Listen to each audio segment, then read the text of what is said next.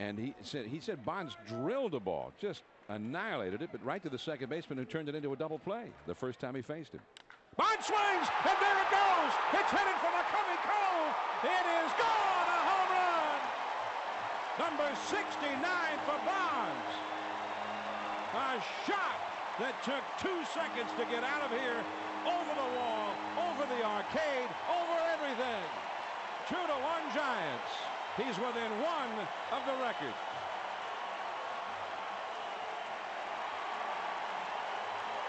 So Barry Bonds with a screamer, 69 home runs.